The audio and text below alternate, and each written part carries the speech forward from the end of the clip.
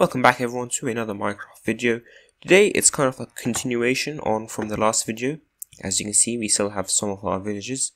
Most of them have died, which is quite normal for my worlds, especially survival worlds, which as you can tell this is. I mean, all of this netherite I mined, it was quite difficult. But either way, so today we're going to continue on and we're going to talk about good trades that some villagers have. Now, as you can see, here are our villagers. And bear in mind, first of all, there are two good trades, or two types of trades I'm looking at. First of all, it's what you can get with emeralds, and also what you can give to get emeralds. So a key thing in your survival world is, getting as many emeralds as you can. And so what you want to do is get the resources you can get, quite simply, and then you can just trade them in for emeralds. So let's get through these villages. So these villages, there are 7 of them over here. Each of them I have cured or zombified and cured 5 times, so now they're like maximum level, so they absolutely love me. And these trades that you're about to see will happen all the time. So as you can see, I don't have hero of the village, and these villagers, I mean, if I hit them, maybe their price will go up a bit, but then they'll go back down to what they are right now. So yeah, let's get started from the left. So here we have the Fletcher with the fletching table as his workstation. As you can see, some good trades here, 1 emerald for 16 arrows. A really good one to see is the 10 gravel for flint, and all you need to transform that gravel into flint is 1 emerald. That's a good deal, especially if you have loads of gravel lying around and you just want that flint. There you go, quite simple and easy. And then you can actually trade in 1 flint for 1 emerald. So again, if you have loads of flint lying around and you want some emeralds, that's quite good. And similarly with string or feathers, I mean, imagine if you had a chicken farm, or like an automatic one, which I might make a video on. That's like an endless amount of emeralds. But you can also get enchanted crossbows and bows. Now I've got quite bad enchantments on these, but you can get really good ones from power and infinity and everything else that you want. Obviously it's an element of luck, so you can't really, unless you use your coding and your amazing commands, you can't actually say what villager or what enchantments the villager will give you rather. But it's an element of luck, especially since these are the last 2 not inventory trading slots, so master and 1 before. So you can't really, with like the librarian, as we're about to see, just take up his workstation and then put it back down when you see that he has a good trade. So yeah, let's move on to the farmer. So this is the farmer with his composter workstation. Now the farmer is an excellent villager because let's say you have a huge food farm, you can actually trade in loads of food for emeralds. So for example here we have the potato for the emeralds. 1 potato, 1 emerald, excellent price. 1 pumpkin, 1 emerald, another excellent price. 1 melon, 1 emerald, amazing. So especially because you can actually automate pumpkin and melon farms if you're good with redstone, you can get again an unlimited endless supply of emeralds very cheaply.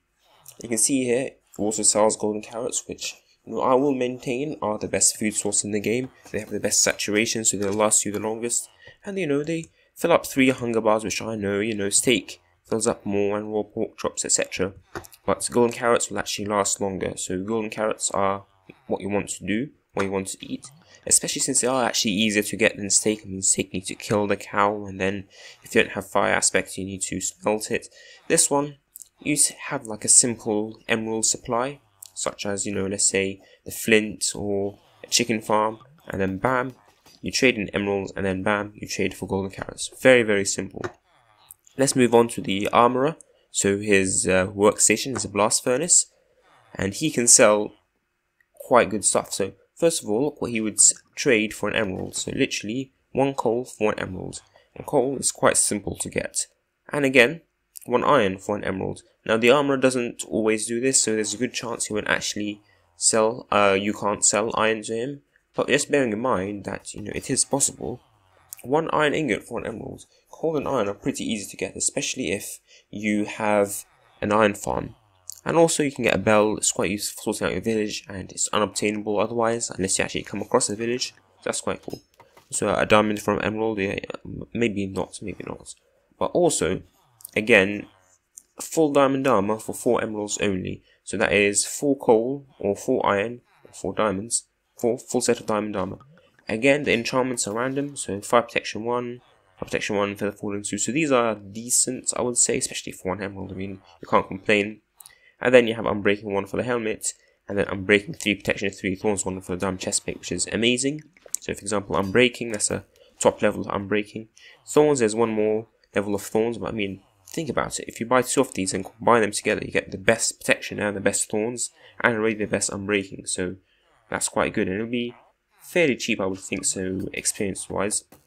Obviously, you can't get my swords, but hey ho. That's the secret how you get that. Then we have the Leather Worker. Again, 1 leather for 1 emerald. That's amazing. And even 1 flint for 1 emerald. So again, you can have the Fletcher and Leather Worker. You can sell them your flint and get huge stacks of money from it. Or emeralds. What emeralds is money in this game.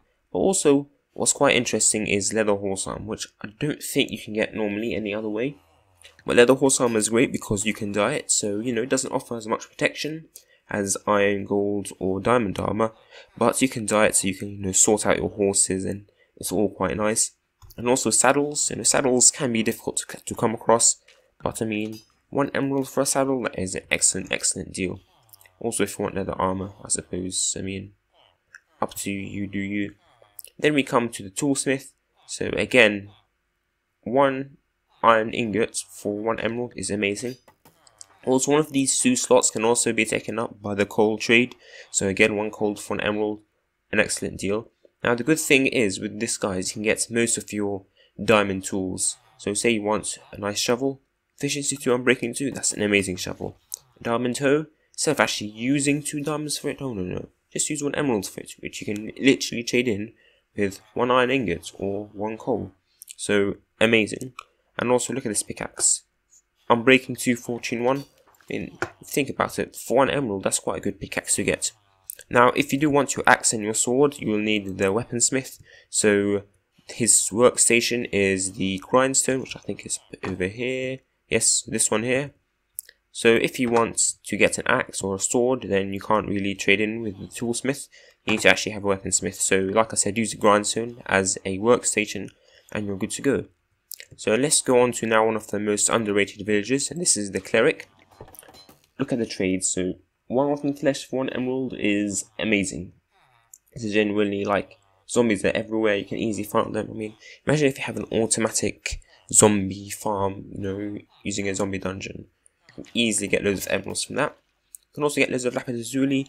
Like obviously you can mine it, but let's say you want a huge build, then you can easily trade in loads of them over obviously a substantial amount of time, and you don't need to mine a lot for it. And especially if you just want to enchant something quickly, and you realise you ran out of lapis lazuli, instead of heading back down into the mines, just go to the cleric.